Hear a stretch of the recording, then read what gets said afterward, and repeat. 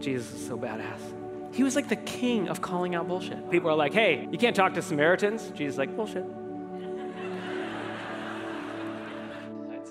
I was brought up in a system, evangelical Christianity, where this was the cardinal sin. You don't do this. But Jesus, they're categorically unclean, and our holy book tells us so. He's like, bullshit, I'm gonna go talk to a woman Samaritan in broad daylight at the well. My name is Ryan from Eastlake Community Church, and this is the time we changed our mind. We started in my house. For the first couple of years, things were moving so fast, and we were growing by hundreds of people a week.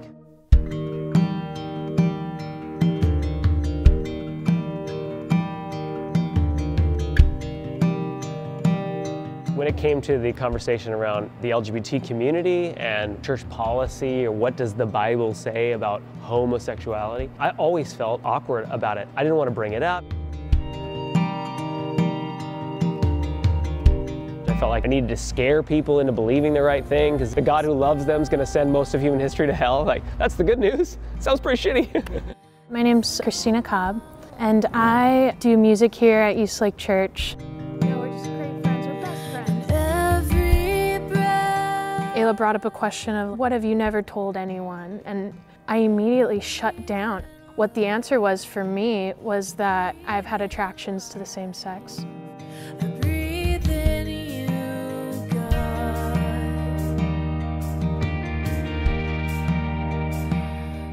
I just couldn't take it anymore. I told Ayla that we need to tell someone. I don't know what's gonna happen. I might lose my job.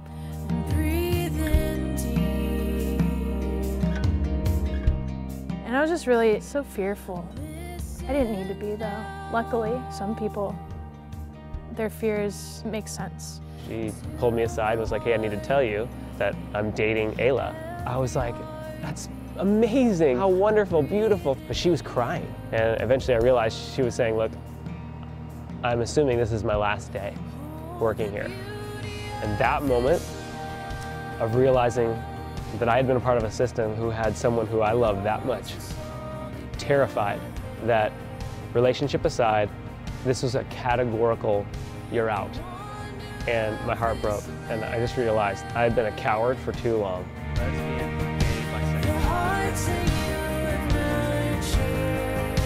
Frankly, I thought it would kill the church immediately. You else get death threats? That's just me? Okay. Lucky me. I took so many sit-down meetings where people with their open Bible be like, at some points though, I just had to look at them and go, I can tell this is hard on you. Like, I don't have a problem with anyone in the LGBT community. And in fact, I think we've all remained perpetually immature.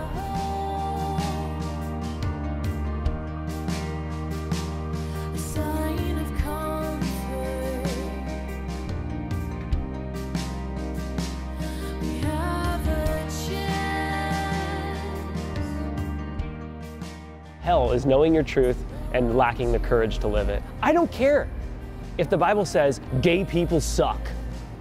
The Bible is pro-slavery, both in the Old Testament and the New Testament. It doesn't have a very great view of women leading and teaching. I have lots of things I disagree with about the Bible. If you want to go further on the journey, you have some unloading to do. And we've decided it fell from the sky, and now we got to run it, like a manual for how to run the earth, how to legislate morality, and that's not what it is. If we need to consult an ancient book to know what to do when a human being is in front of us, I think we're screwed already.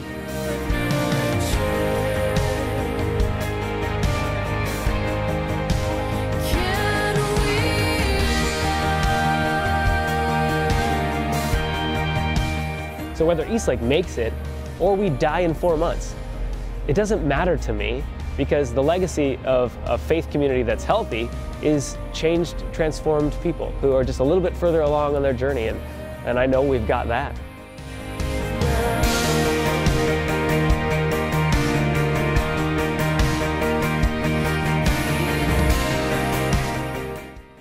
I'll start. What did you think? What did you think? What did you think? What did you think? What did you think when I told you I was gay? Thought you were kidding.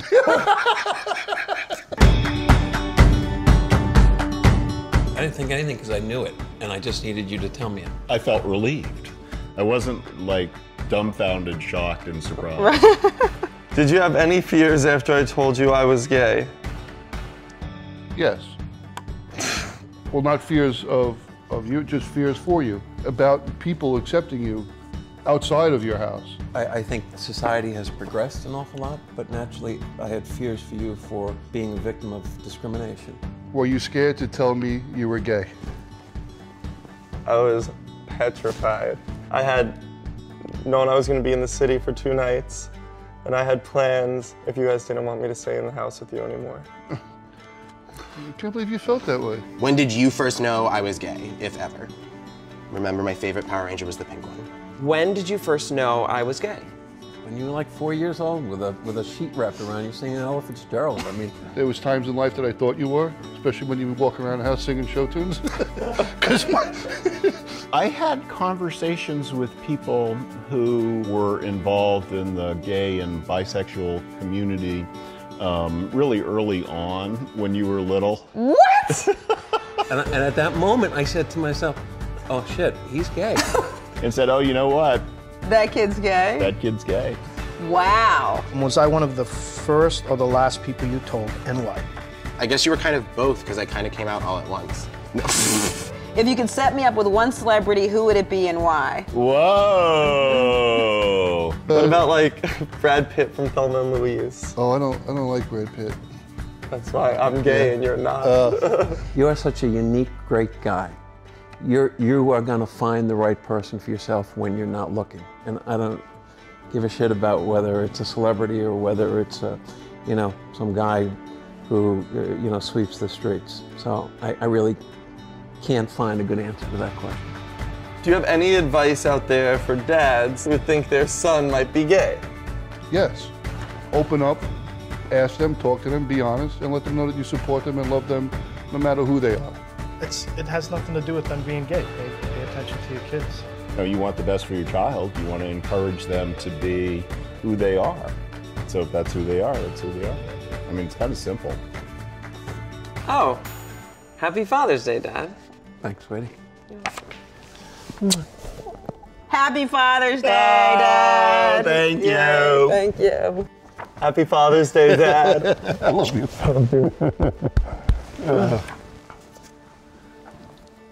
What did you get me?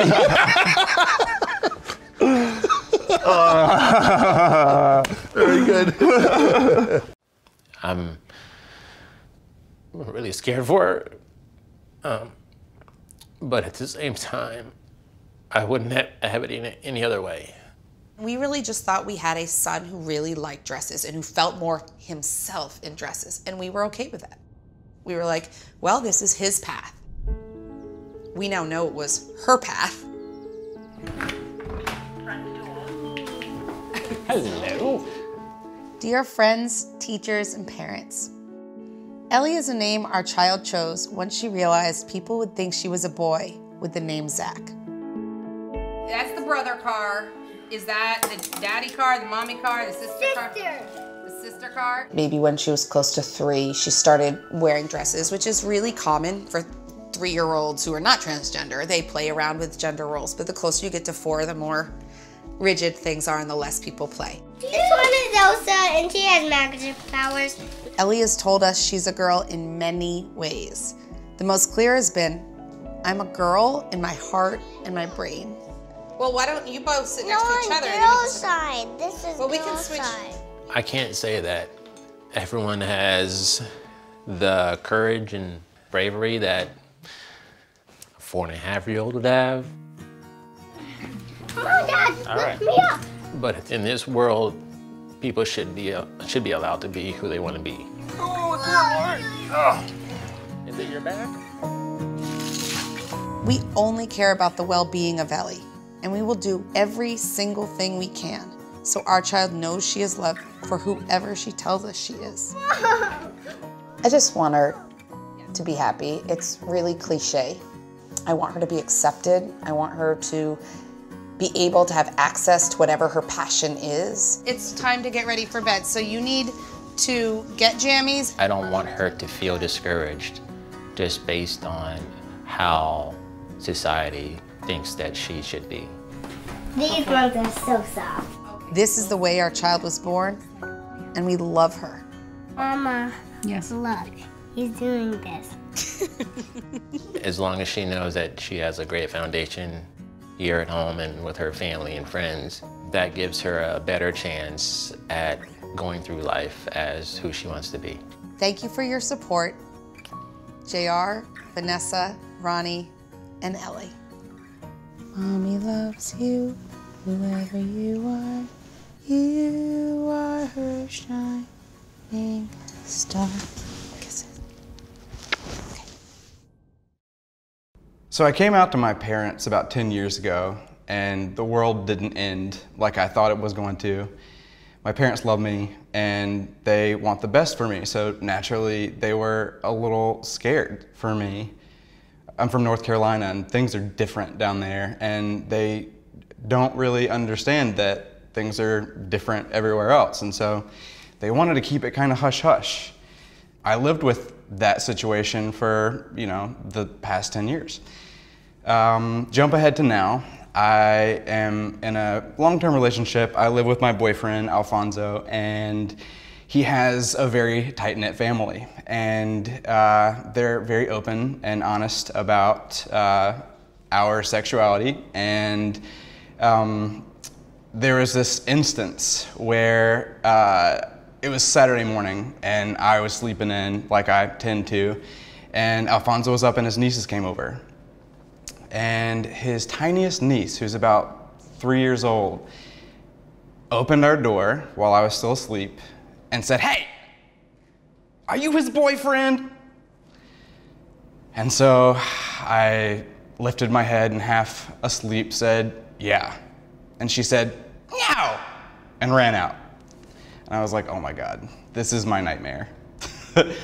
And I heard her little footsteps come back towards the door, and I looked over and she walked in. She said, "Hey, do you boys hold hands and kiss?" And I was like, oh God, here we go. Yes, we do. And she said, "No," and ran out again. And at this point I knew sleepy time was over, and I got up and I walked into the living room where Alfonso had just made breakfast, and the little girl got her scrambled eggs and looked down and said, "No." So I realized this was just the phase that she was in. And as the day went on, there was no big deal. She was totally cool with me, and by the end of the day, she left and said, "Dio, I love you."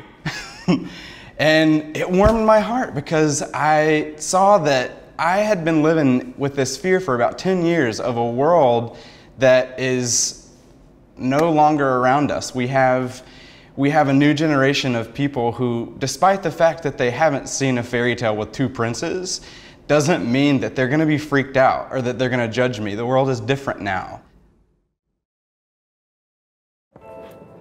I've known I'm gay since I was 4 years old, and I was so scared of letting my secret out that I stopped talking. I went selectively mute for about 20 years, and I was completely suicidal. I gave up.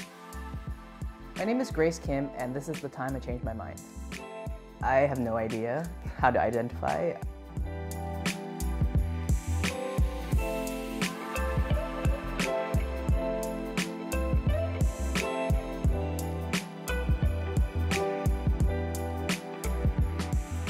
No one wants to be 4 years old and realize that you're gay and that you can't change it and that you're going to hell for it. My whole life I tried to change it. I would do really, really crazy things looking back. I would buy drugs off of homeless people on Craigslist. I would drive at 120 miles per hour with my eyes closed. My apartment was completely covered in trash. I was just living in squalor because I felt like I was trash and I might as well live in it. I needed help very badly.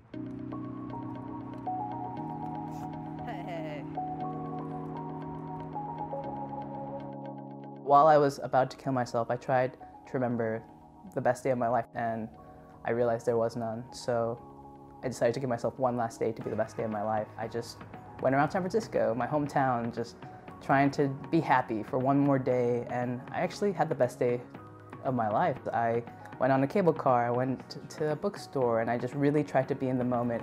I realized nothing changed except my mindset. I wrote out all the things I've ever wanted to do. I pulled them out of a jar at random and forced myself to do it. And I grew so much in that period of time. I used to sit in church and think about how ashamed I was for being a sinner and how I was going to hell. But now I'm throwing singles mixers and I'm surrounded by 30 roller skating lesbians.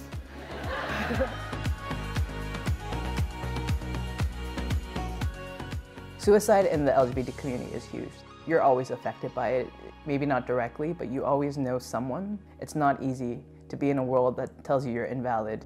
I realized what I want to do with my life is just help people reach this point that I have. I started Best Day Project. It's an LGBTQIA youth suicide prevention organization. You can submit to me your biggest dream and you might win it from me.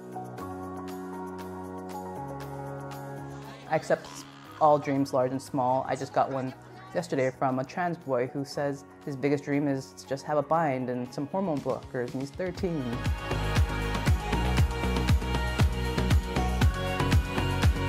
Gender is a socially constructed concept, and it shouldn't dictate what people like and dislike. And if we all acknowledge that, then I think a lot of kids growing up now won't have to go through what I did. There really seems like there's no hope, but there's always hope if you're alive.